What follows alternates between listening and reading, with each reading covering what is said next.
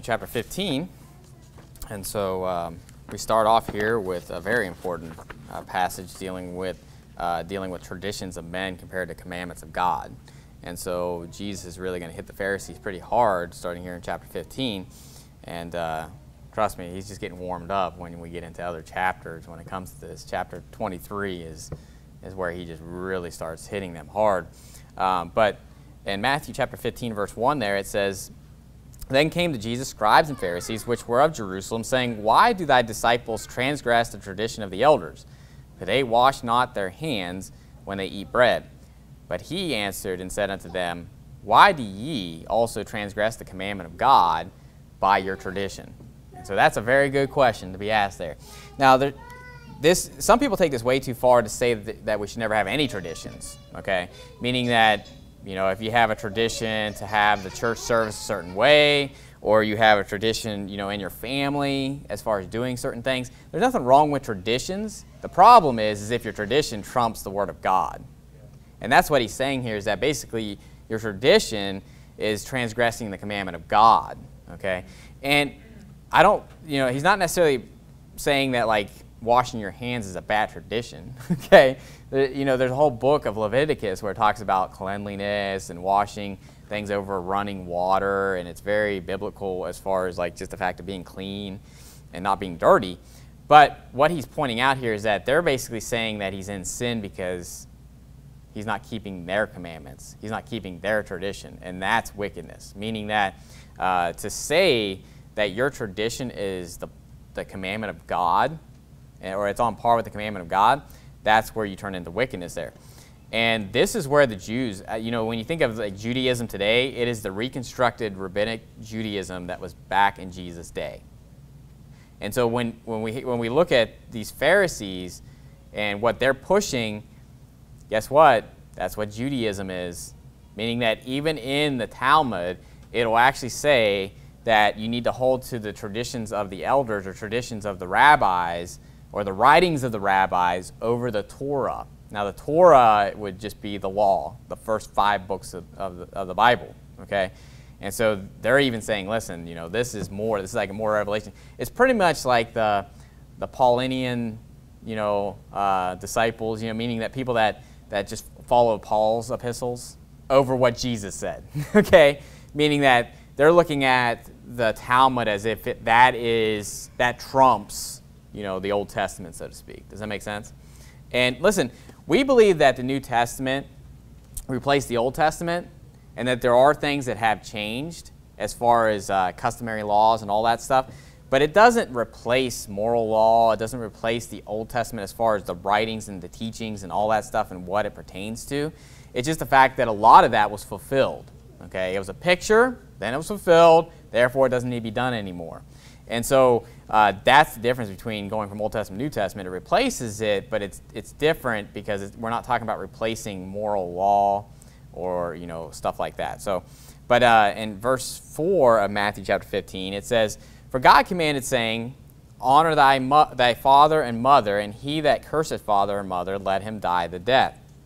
Now, what we're going to see here is that God's going to give an example of how they do this. Okay, so he doesn't go back to them eating, you know, basically washing their hands, because there's nothing inherently wrong with washing your hands before you eat. But he is going to explicitly show them how their tradition is going to transgress the commandment of God, and he's pointing at the commandment of honoring thy father and mother. Notice that it says God commanded that he that curses father or mother, let him die to death. Now, this is what the atheists balk at. This is what Barack Obama got up in front of America and said, hey, you know, you're going to follow Leviticus. It says that you need to stone your children if they're disobedient. Now, first of all, it doesn't say that. The Bible doesn't say that if your children are disobedient to have them put to death. It says if you curse father and mother. That's a big difference than being disobedient, okay? And so, but all that to say is that, well, Jesus said it. He repeated it. And says God commanded this. And he's going to rebuke them for not keeping it, because he's going to go into the honor thy father and thy mother. And notice what it says. And obviously in our day, and disclaimer, okay, we don't have, the Bible's not the law of the land right now, okay? So a lot of the, you know, capital punishments that are in the Bible, they're not in the law of the land, so we're not implementing that or anything like that. But if we had a righteous society, if we had a godly society, then that would be implemented. Okay. Now in Matthew chapter 15, in verse 5 there, he goes on to explain this as far as why he's bringing it up. In verse 5 it says, "But ye say, whosoever shall say to his father or his mother, It is a gift by whatsoever thou mightest be profited by me, and honor not his father or his mother, he shall be free. Thus have you made the commandment of God of none effect by your tradition." Now let me explain what's being said here, because I think some people get a misunderstanding of what's even being talked about here. The commandment he's talking about is honoring your father and mother, and then he's saying, but you're saying that whosoever says that it's a gift, that if their father and mother profits by them, that, basically what they're saying here is that it's not required for you to honor your father and mother. It's above and beyond. It's a gift for you to do that. Does that make sense? Meaning that you're doing above and beyond by honoring your father and mother.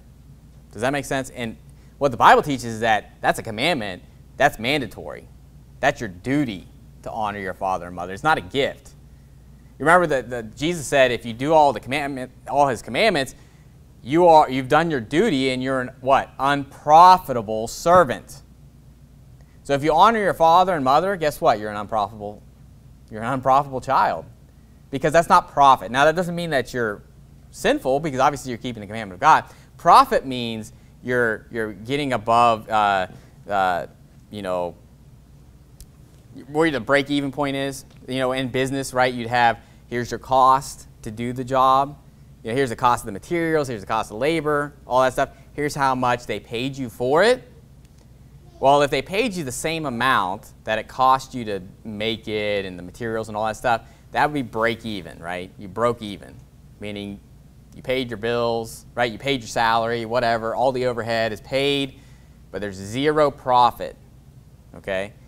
But if you got paid more than what you put into it, that's profit. It's above and beyond. Does that make sense? And so that's why companies want to be profitable, because they're not just paying their salary, they're making more than that, okay? And so when it's saying here that you're profited by me, what they're saying is that if I honor you, that's a profit to you. That's not my duty, okay? And that's wickedness, and it's transgressing. Their tradition of saying that and doing that is transgressing the law, okay? And it says in verse 7, it says, "Ye hypocrites, well did Esaias prophesy of you, saying, This people draweth nigh unto me with their mouth, and honoreth me with their lips, but their heart is far from me. But in vain they do worship me, teaching for doctrines the commandments of men." And this is true as the day is long of all these fake Christians out there that want to claim that they're Christians and that they're saved and that they're teaching the commandments of God, but most of the commandments that they're teaching are of men.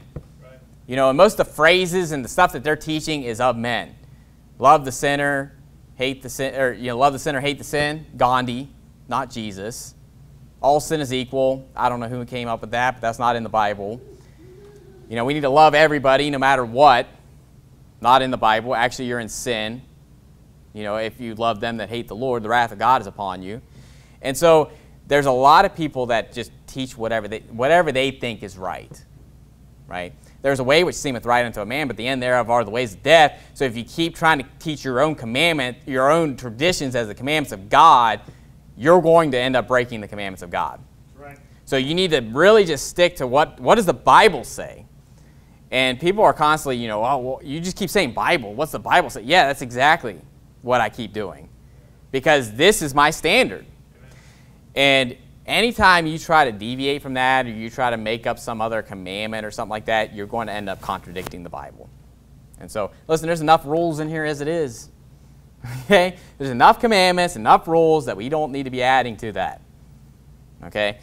And so that's why you get into this whole, and this can happen in Baptist realms, my friends, where it's wrong for you to have a beard. It's wrong for you to have a different haircut than the pastor. You think I'm joking about that? That's a real thing, where people really get to that far extreme to where all the men need to have the same haircut as the pastor. It's weird. It's strange, my friends, but it happens. Okay? And, all this stuff it's not in the Bible. How about, you have to go to Bible college to pastor a church?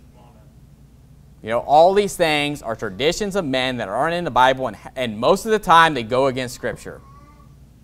Right? It's like beards. I can probably find you more reasons that you should have a beard than not have a beard. Okay? So let's be honest. And listen, I'm not saying you have to have a beard because let's face it, not all of us can grow good ones. Case in point. Okay? I haven't shaved in like years, but I just keep it like the scruff. Okay? Now, and you may say, why aren't you growing a beard? Well, if you saw me try, then you probably know why. Okay? And so some people can't grow. So this isn't a sermon saying, listen, everybody start growing out those beards. But what I'm saying is that, you know, that's ridiculous, the stuff that people come up with. Or the clothing standards, you know. And listen, the idea that you have to be wearing a suit and tie to be in church or you're not right with God. Show me that in the Bible. Listen, I'm always wearing a tie when I preach up here. You know why I do that? Because I take it seriously. Because I'm saying, hey, listen, this is important. I want you to know that I'm not just coming up here in sweatpants and a hoodie preaching for you. Okay? What kind of message does that send to you if I did that? Okay? And I'm not wearing some like classy stuff, my friends. You know that a lot of my suits I've had since high school. Okay? They're getting a little rough. Holly's having to sew them together, and they're still ripping. So, but all that to say is that that's all because of the ladies' fault in the morning with all the treats. No, I'm just kidding. But all that to say is that when you add all that stuff and you add all these commandments, all that's doing is just setting yourself up for breaking the commandments of God. Okay. Now, going on from there, it says, you know, where it says, as Isaiah saith, again, when you see that, let's go back to what's being said in Isaiah. Go to Isaiah 29. Isaiah 29, because it quotes this in the New Testament where it says, this people draweth nigh unto me with their mouth and honoreth me with their lips, but their heart is far from me. But in vain they do worship me, teaching for doctrines the commandments of men. Now, I'm going to get to that portion of Scripture in Isaiah 29, but I want you to see what's incorporated with that. Okay? Meaning that there's something that's said before this that goes straight into that. And I think it's going to make a lot of sense of why he says something later in Matthew chapter 15 about the Pharisees and the scribes. Okay? So in verse 9 of chapter 29, so Isaiah 29 verse 9, it says, stay yourselves and wonder, cry ye out and cry. They are drunken, but not with wine. They stagger, but not with strong drink. For the Lord hath poured out upon you the spirit of deep sleep, and hath closed your eyes. The prophets and your rulers, the seers, hath he covered. And the vision of all is become unto you as the words of a book that is sealed, which men deliver to one that is learned, saying, read this, I pray thee. And he saith, I cannot, for it's sealed. And the book is delivered to him that is not learned, saying, read this, I pray thee. And he saith, I am not learned. Wherefore, notice, wherefore. That's pulling in what was just said into what statement we get into now. Wherefore the Lord said, for as much as this people draw near me with their mouth and with their lips do honor me, but have removed their heart far from me, and their fear toward me is taught by the precept of men, therefore, behold, I will proceed to do a marvelous work among this people, even a marvelous work and a wonder, for the wisdom of their wise men shall perish, and the understanding of their prudent men shall be hid. So all these scribes and Pharisees, they're very intelligent people, but they can't understand even the simplest truths that Jesus is preaching to them because God has closed their minds. He has blinded their eyes, blinded their heart, and notice how that's linked straight in there with that, meaning that that's what it's going into and why he's even saying this to them, which we'll get to later where it talks about every plant that my Father hath not planted shall be plucked up. Who's he talking about? He's talking about the Pharisees and the scribes. Now, go to Ezekiel chapter 33 because something similar is said there. Now, what was said in Matthew 15 was quoted in Isaiah, but Ezekiel 33 hits on it a little bit. And I'll say this, obviously, when it says thou son of man throughout Ezekiel, he's talking about Ezekiel, okay, meaning he's calling Ezekiel son of man, right? But what does Jesus call himself throughout the New Testament? Son of man, son of man, son of man, son of man. Now, what that means, okay, is that this does apply to Ezekiel, but there's a parallel on how this would apply to Jesus. Okay, so it was happening to Ezekiel, right? Because Ezekiel's a prophet, but so is Jesus. Okay, and Jesus was the greatest prophet, obviously. He is the prophet. But notice what it says in Ezekiel 33:30. It says, "Also, thou son of man, the children of thy people still are talking against thee by the walls and in the doors of the houses, and speak one to another, every one to his brother, saying, Come, I pray you, and hear what is the word that cometh forth from the Lord. And they come unto thee as the people cometh, and they sit before thee as my people, and they hear thy words, but they will not do them. For with their mouth they show much love, but their heart goeth after their covetousness. And lo, thou art unto them as a very lovely song of one that hath a pleasant voice, and can play well on an instrument, for they hear thy words, but they do them not. And when this cometh to pass, lo, it will come, then shall they know that a prophet hath been among them." So we can definitely see how this applies to Ezekiel, but you can definitely see how it applies to Jesus too. Because notice that the scribes and Pharisees were coming among those that did believe on Christ and those that were listening to him gladly and understanding what he had to say, but they were also coming among them and they were acting like, hey, we're hearing this, like we want to gladly hear what you have to say, and then they'd go away and say, we need to kill this guy. Okay, that's pretty much what, they would even say with their mouth, good master, we know that thou art sent from God. And that, and then he perceives their thoughts, right, and knows what they're saying. So with their mouth, they'll say lovely things. With their mouth, they'll say, it sounds like they like him, and they sounds like they're for him, but their heart is going after covetousness. Why? Because they love the upper seats in the synagogues. And that was one of the main reasons why they wanted to kill Jesus. When he raised Lazarus from the dead, they went about wanting to kill him because they said, the Romans are going to take away our seat of authority, and they wanted to kill him for that. Why? Covetousness. How about the love of money is the root of all evil? And it goes into that as well. But anyway, going back to Matthew chapter 15, Matthew 15. So now he is coming back to, so they're talking about, okay, you're transgressing God's commandment because you're eating without washing your hands, okay? And so he's going to now tie in dealing with eating, meaning he's going to basically say, it's not going to hurt your soul if you eat with unwashed hands, is what he's going to get to here. And so he is tying back into that and answering their question with, eating with unwashed hands. And so in verse 10 there it says, "And he called the multitude and said unto them, Hear and understand, not that which goeth into the mouth defileth a man, but that which cometh out of the mouth, this defileth a man." So he's stating, they're all worried about you eating something with unwashed hands. What's that mean? Meaning that you're going to eat something and your hands are dirty and that's going into your mouth. Does that make sense? So it's unclean, so to speak. And he's saying, listen, that's not going to defile you. What's he talking about? He's talking about your soul. He's talking about dealing with sin compared to just eating some germs. Okay? And so, and then he goes into talking about, I believe, calling back to them. Because notice what it says in verse 13. It says, "But he answered and said, Every plant which my heavenly Father hath not planted shall be rooted up. Let them alone, they be blind leaders of the blind, and if the blind lead the blind, both shall fall into the ditch. Then answered Peter and said unto him, Declare unto us this parable." So now he's saying, we don't understand what you're saying about this, eating, what comes into your mouth and what proceeds out of your mouth. And notice what it says in verse 17. It says, "Do not ye yet understand that whatsoever entereth into the mouth goeth into the belly and is cast out into the draught?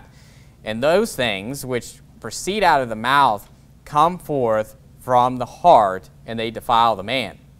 For out of the heart proceed evil thoughts, murders, adulteries, fornications, thefts, false witness, blasphemies. These are the things which defile a man. But to eat with unwashed hands defileth not a man." So you can see he's coming all the way back to the beginning. Okay, talking about eating with unwashed hands. And he's saying that does not defile you. But what you say and what comes out of your heart, that defiles you. Okay, so that's what he meant by that. And and also, notice how discreet the Bible is when it comes to these type of things. Okay, and I know the Bible has some harsh language, has some crass language. Okay, But it's very discreet. You know, it talks about it goes into the belly and it's cast out into the draft. And you think about, have you ever heard of a draft house? What are you dealing with? An outhouse. So it's very, very wholesome. Very, you know, it's not being really crass about that. But we know what we're talking about here. You know, everybody uses the draft house, and basically that's just what it's saying. Is the fact that, you know, you eat the food leaves you. It has nothing to do with your soul. Does that make sense? It's just physical things that is keeping you going, okay? Now, he says to them, he says, they be blind leaders of the blind. So these people that said that to him, right, the scribes and the Pharisees, he's saying they're blind leaders of the blind. And that's interesting because what was said about them, meaning that he was quoting Isaiah, saying that you know, with their mouth, you know, they do bless me, and it calls back to that. And what did it say in Isaiah? That he had given them the spirit of deep sleep, and he had blinded their hearts. Well, go to John chapter 12, and verse 39.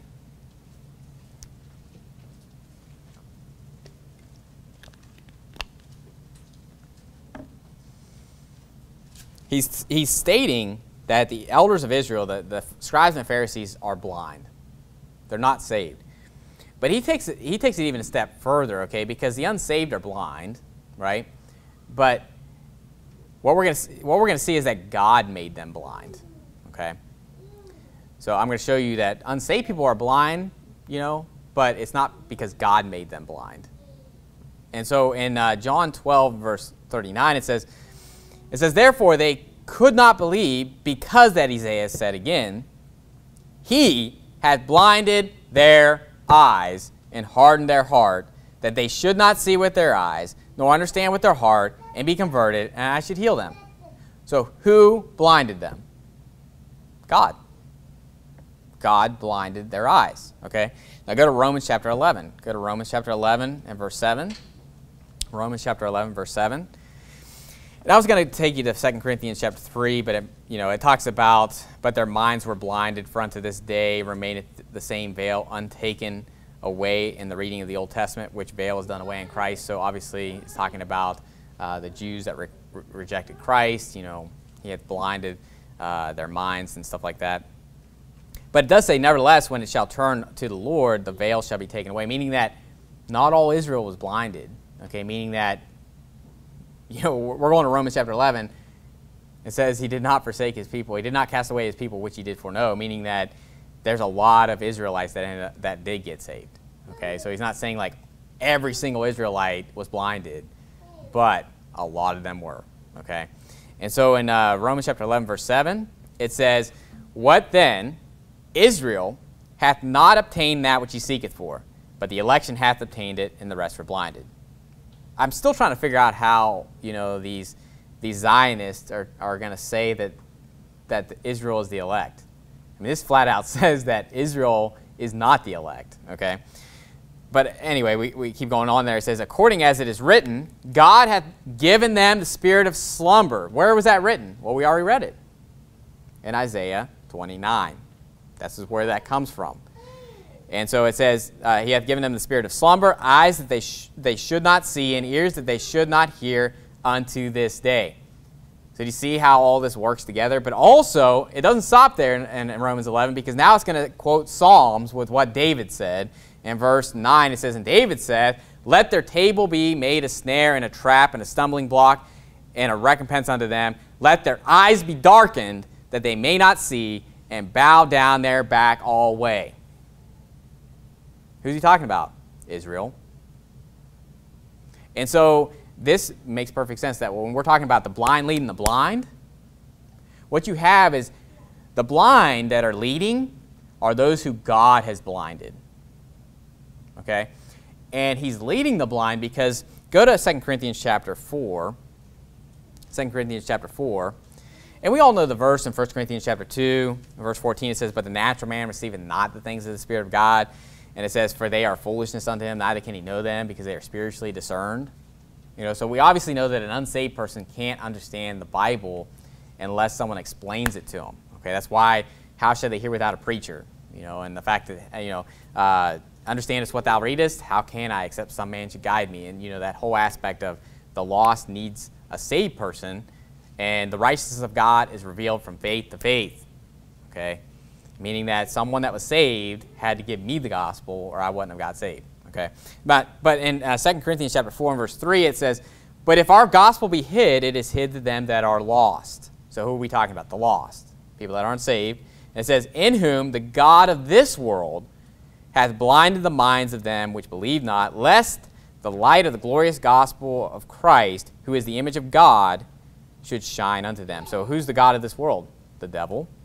So the unsaved people in general, the children of wrath, children of disobedience, they are blinded by the devil. Does that make sense? They're blinded by the devil. But there can come a point where they become a child of the devil, and now they're blinded by God. Does that make sense? God blinds them. Now they're a child of the devil. And so when it says the blind are leading the blind, yeah, I mean, you could have the aspect that, they made a proselyte and they made him twofold more the child of hell than themselves, and therefore they're leading that twofold, child of hell with them. But you could just have the fact that you have a bunch of reprobates, a bunch of blind leaders that God has blinded, that's leading the blind unsaved. Okay? And both of them are going to fall into a ditch. This is why an unsaved person cannot win someone to Christ. How can a blind person lead you anywhere? How can a blind person lead you to Christ when Jesus said the blind is going to lead you into a ditch? And listen, there's tons of verses why I can disprove why an unsaved person can't win you to Christ, but that alone should tell you that, right? That if someone's unsaved, they're blind, and how are they going to lead you anywhere? They don't know where they're going. Okay? Now, and also, when you think about the fact that every plant which my heavenly Father hath not planted shall be rooted up. How about these are trees whose fruit withereth, without fruit, twice dead, what? Plucked up by the roots. Isn't it interesting that in Matthew chapter 13 we got dealing with the tares, where the tares were what? They were pulled up, bundled to be cast into the fire. And so, it says, every plant which my heavenly Father hath not planted. Who planted those? The devil. That's one of the most explained parables in the whole Bible. Okay, meaning it's just like the harvest is the field is the world, the harvest is the end of the world, the reapers are the angels, and it goes down and just like boom, boom, boom, boom. Here's all your answers. And so, when we're dealing with the blind leading the blind, we're dealing with the fact that God has blinded these guys. And so when you see him ripping their face off in Matthew chapter 23, there's a reason, okay? He's not just dealing with your typical unsaved person. And so, but going back to Matthew chapter 15, verse 21, Matthew 15, verse 21,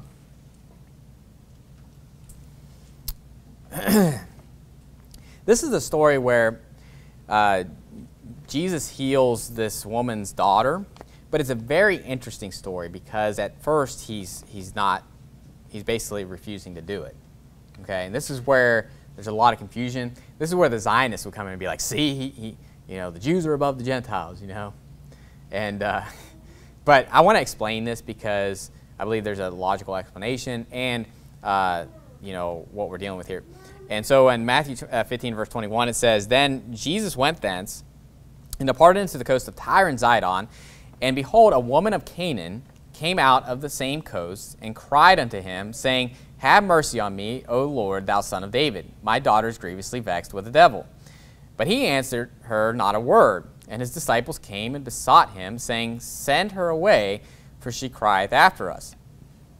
But he answered and said, I am not sent but unto the lost sheep of the house of Israel. Then came she and worshipped him, saying, Lord, help me. But he answered and said, it is not meet to take the children's bread and to cast it to dogs. And she said, truth, Lord, yet the dogs eat of the crumbs which fall from their master's table. Then Jesus answered and said unto her, O woman, great is thy faith. Be it unto thee even as thou wilt. And her daughter was made whole from that very hour. So what's interesting about this is how Jesus is basically saying, we're not going to cast this on the dogs, basically like associating her with a dog, okay? and where she comes from.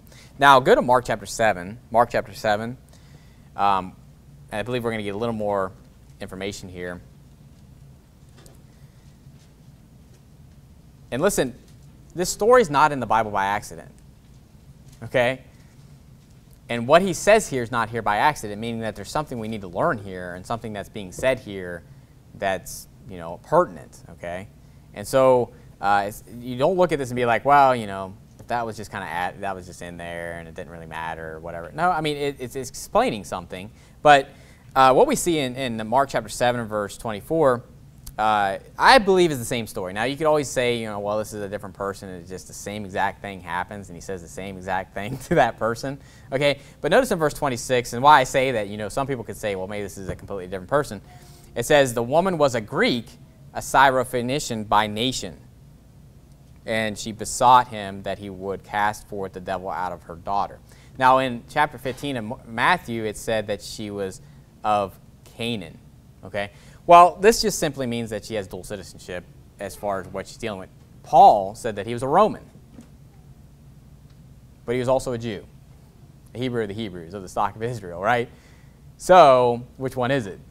It's both, okay? People have dual citizenships all the time, okay? So what it means is that she's from, I believe she's of, meaning she's a Greek person that lives in Canaan. Does that make sense?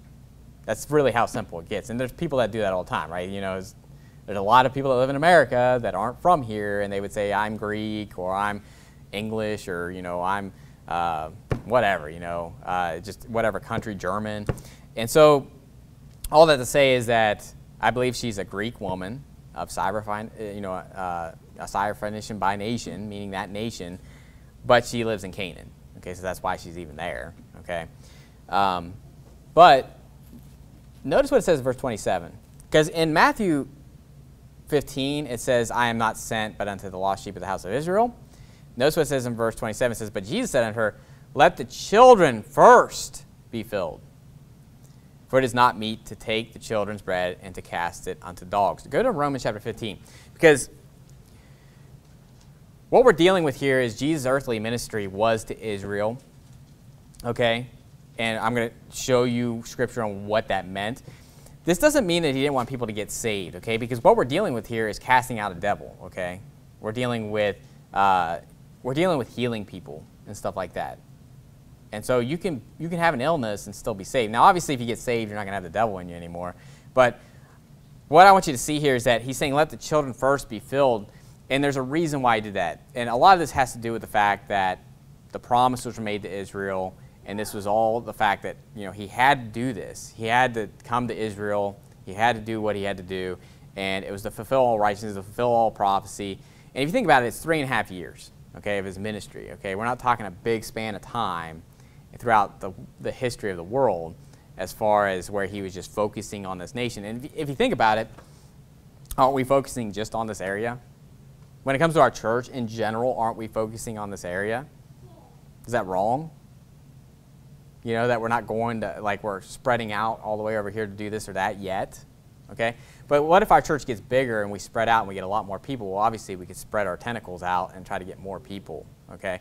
And so, but in Romans chapter 15, I believe this answers this question as far as why he did that, but he also commanded his disciples to do the same thing when he sent them out 2 by 2, okay? But in Romans chapter 15, verse 8, it says, now I say that Jesus Christ was a minister of the circumcision for the truth of God. Why? To confirm the promises made unto the fathers, and that the Gentiles might glorify God for his mercy, as it is written, for this cause I will confess to thee among the Gentiles and sing unto thy name. So was the Gentiles plan B, or was it the plan the whole time? Okay, it's just the fact that he said, I'm coming first unto Israel, and he knew they were going to reject him. God knows everything, my friends. Amen. He knew that he was going to come unto his own was going to receive him not. That's why it's been prophesied throughout all the scripture. And every time it talks about the Gentiles, they're quoting Old Testament scriptures. Okay? So it's not like the Gentiles were plan B. He knew that's the way it was going to be.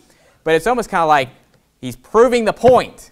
Right? He's proving the point that he's being rejected. Does that make sense? If he wouldn't have done that, then you wouldn't have the strong case like I came unto my own received me not. Because he wasn't really in his own. So he had to do that. But that doesn't mean he didn't care about it, because he healed the daughter, right? He did it, but he's making a point saying, hey, listen, you know, I'm supposed to be coming first unto the children, meaning the children of Israel.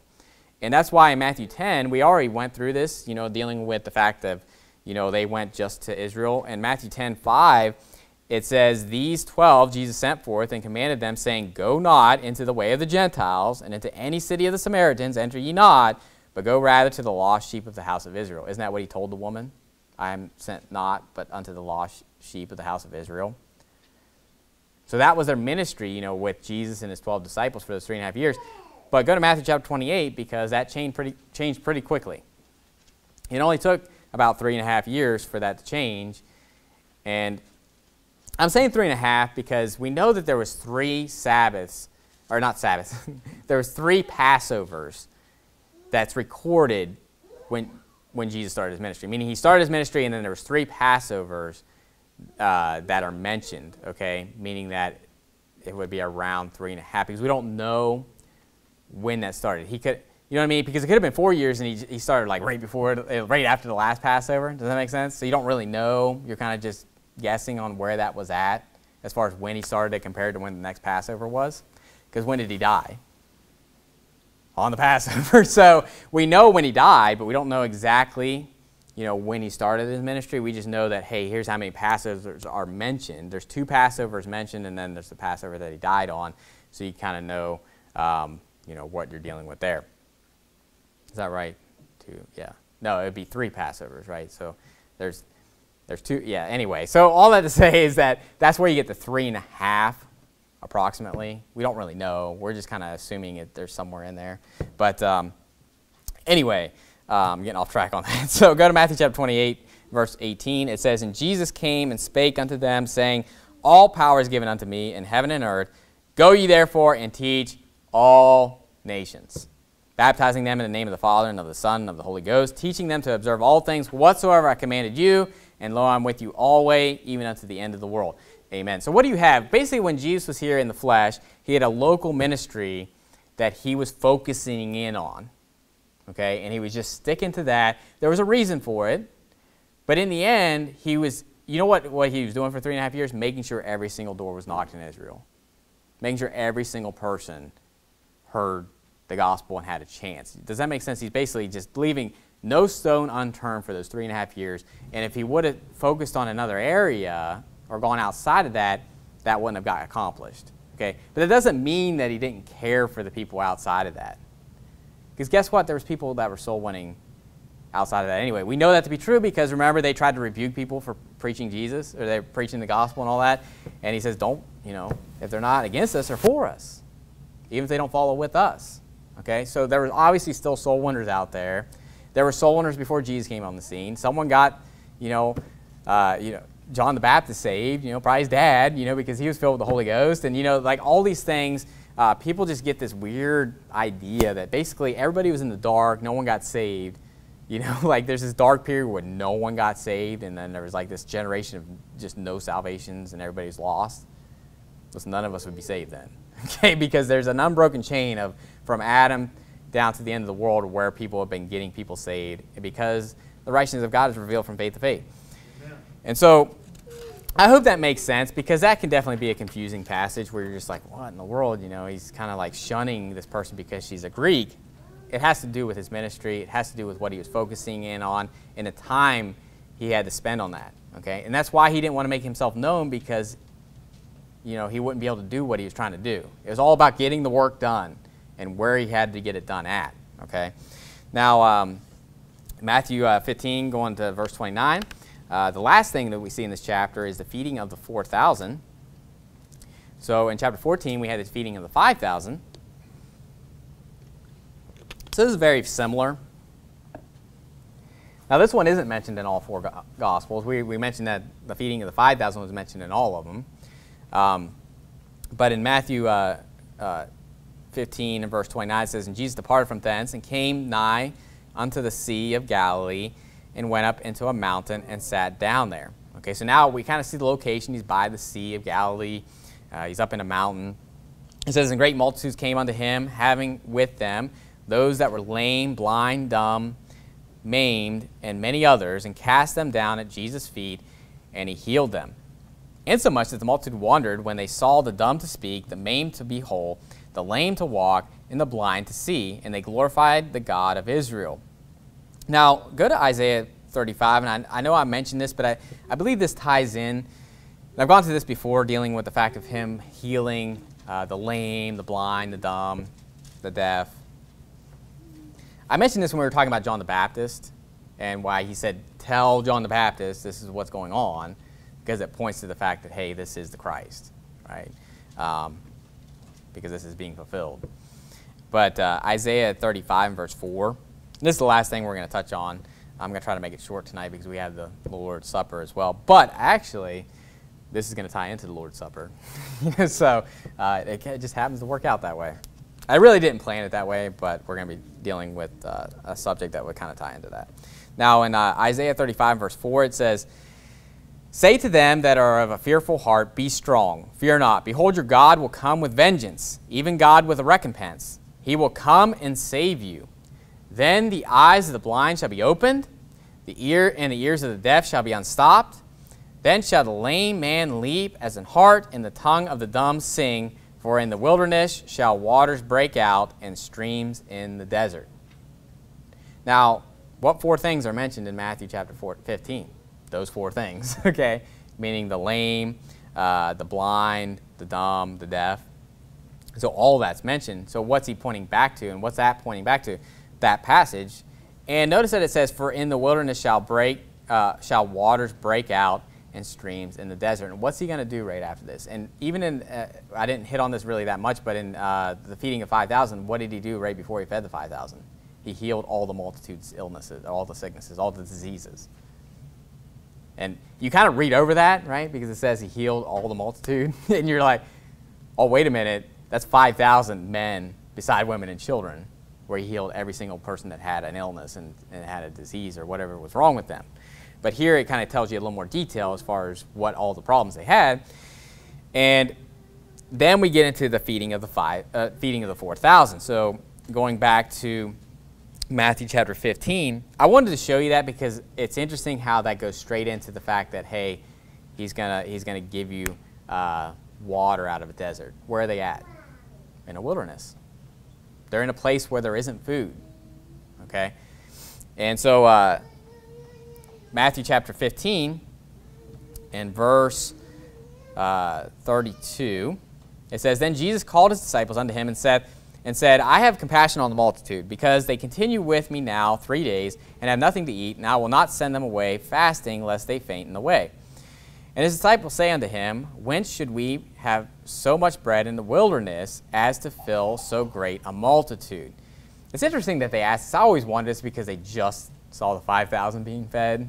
You know what I mean? I don't know how much time has passed, but we know this pretty much happens right after one another, meaning that in the other Gospels, it just seems to be like right after that. But either way, I don't care if it's a year. Wouldn't you remember? Like, hey, I remember that time that, you know, he asked me the same exact question, and this is what happened. Anyway, so I just laugh at some of those things, like when they're just like, well, how are we going to do this? Anyway, so in verse 34, it says, and Jesus saith unto them, how many loaves have ye? And they said, 7, and a few little fishes. And this is a little different because, remember, there was, good night. There was 2 fishes in the last one, 5 loaves, 2 fishes. This is 7, few fishes. And so few is a little different because it could be more than 2, right? So if I say a couple, what does that mean? 2. If I say few, that usually means 2 or more. So usually if you say few, you're usually talking about 3 or more, because you would have just said, like, anyway, so that's just terminology. But anyway, all that to say, I'm not really getting into the numbers here, you know, with the 5 loaves and the 2 fishes and the 7 and, you know, and how many baskets they took up. You know, maybe I'll find some symbolism in there one day and really preach a good sermon on that. But for right now, it's all about the fact that he just did that with a very small amount of food. But all that to say, it says, and he commanded the multitude to sit down on the ground, and he took the 7 loaves and the fishes, and gave thanks, and brake them, and gave to his disciples, and the disciples to the multitude. And they did all eat, and were filled, and they took up of the broken meat that was left 7 baskets full. And they that did eat were 4,000 men, beside women and children. And he sent away the multitude, and took ship, and came into the coast of Magdala. Now, what's interesting about this is the fact that they're in the wilderness, they have no bread, and Jesus miraculously makes bread. And he does this in 2 different occasions, but this screams the picture of the fact of manna in the wilderness. You know, how God gave manna in the wilderness. And what does Jesus liken himself to? Go to John chapter 6. John chapter 6 is the fact that Jesus is the bread of life. Okay? So, and all these miracles that he does, you know, a lot of this has to do with associating with himself, and the fact of, or even how he takes illustrations like that, as far as the woman at the well with the water of life, and likening that to eternal life. But he does the same thing with the bread, or the manna that came down from heaven. And so you can kind of think about how when he preaches this sermon in John chapter 6, what just happened? The feeding of the 5,000. Okay? And so that happens in John chapter 6. So you have the feeding of 5,000, then he's basically saying, hey, by the way, I am that bread of life. And isn't that interesting that, you know, he would be basically preaching this right after he fed the 5,000? Now, I don't know if it was after he fed the 4,000, but I think it is, because the way that chronologically works, meaning that the next chapter we're dealing with the fact of them talking about how they don't have bread, and he's rebuking them for that. Well, that happens right before he preaches this in John chapter 6. Okay, so I believe what you have in John chapter 6 is he's already fed the 5,000 and the 4,000, and now he's going to give a great sermon about how he's the bread of life and how he's the manna that came down from heaven. And so in John chapter 6 and verse 26, it says, Jesus answered them and said, Verily, verily, I say unto you, ye seek me, not because ye saw the miracles, but because ye did eat of the loaves and were filled. We're going to see that in Matthew chapter 16, where they say this. But in Matthew chapter 16, it's more so dealing with the leaven of the Pharisees and the doctrine, and he's talking about that. In this, it's focusing on what he says about what that represented. Okay? Because in verse 27 it says, Labor not for the meat which perisheth, but for the meat which endureth unto everlasting life, which the Son of Man shall give unto you, for him hath God the Father sealed. So they're asking him, saying, hey, you know, they're wanting to come to him. He's saying, listen, you're not coming to me, you know, for the right reasons here. You're coming to me because I fed you. You know, I gave you physical food in the wilderness. And he's saying, listen, you need to be looking for the spiritual, right? Because that'll fade. You need the meat that's going to last forever. Go down to verse 35. It says, And Jesus said unto them, I am the bread of life. He that cometh to me shall never hunger, and he that believeth on me shall never thirst. And so you can see how this all works together, especially when you look back at the prophecy in Isaiah 35. What's it talking about? Not thirsting or having water in a wilderness or in a desert. And then you also have the fact that Matthew 15 is dealing with feeding them with food, with bread. And he's likening himself unto what? You know, basically he likens himself unto a door. He likens the Holy Ghost unto the water of life. He likens himself unto the bread of life. And so down in verse 47, you should have this memorized. John 6:47. Verily, verily, I say unto you, he that believeth on me hath everlasting life. I am that bread of life. Your fathers did eat manna in the wilderness and are dead. This is the bread which cometh down from heaven, that a man may eat thereof and not die. I am the living bread which came down from heaven. If any man eat of this bread, he shall live forever. And the bread that I will give is my flesh, which I will give for the life of the world. Amen and amen. And I say this ties in because he's going to give him a hard saying, because he's talking about eating my flesh and drinking my blood. But we know what that represents, because the words that I speak unto you, they are spirit and they are life. And it says the flesh profiteth nothing. And when we take the Lord's Supper, what does the bread and the juice represent? The body and the blood, his flesh and blood, right? But we're not actually it doesn't actually turn into that. It symbolizes that just as much as the manna that came down from heaven, which they ate, was Jesus. Okay? So unless the Catholics want to believe they were actually eating Jesus in the wilderness, okay? They were eating his flesh in the wilderness, you can't say that with the Lord's Supper either. But it's interesting how this ties together. So you'd say, if you ever wondered, why did he feed the 5,000? Well, one, because they were faint, and he wanted to, take care of them, because they were coming out there for a good thing, right? They wanted to hear him preach, and he wanted to feed them. But it's also a great illustration on the fact that it doesn't really matter. It's always going to be enough. My grace is sufficient. You think about that. And notice that it says here, in verse 51, it says, "And the bread that I will give is my flesh, which I will give for the life of the world." That's everyone, my friends. And it's amazing to me how Calvinists will say, well, he didn't die for everybody. I think the world would count everybody, wouldn't it? I mean, usually when we talk about worldliness, we're not talking about the saved. We're not talking about the elect. We're talking about the world, right? Love not the world, not the things that are there. So it's very clear that he died for everybody, and it's sufficient, meaning that if there would have been 10,000 there, he would have been able to feed them all. If there would have been 1,000,000 there, he would have been able to feed them all with 7 loaves. Right. So it's just really showing you, and it's just like the picture of the meal and, with Elijah, and it's just like any other picture where they didn't have much of anything, or the oil with Elisha. Remember the story where he says, borrow a bunch of vessels, borrow not a few. And remember that every vessel, until they ran out of vessels, they had enough oil. Guess what? If you would have got another vessel, there would have been more oil. If you would have got another vessel, there would have been a little more oil. But the fact is that you have to have the vessel for the oil. And if they don't believe, then they're not going to get saved. And, you can't force people to do that. But it's sufficient, meaning there would have been enough time. There would have been enough oil, there would have been enough bread, there would have been enough anything that it takes to get them saved, because Jesus died for everybody. It says that he is the propitiation for our sins, and not for ours only, but also for the sins of the whole world.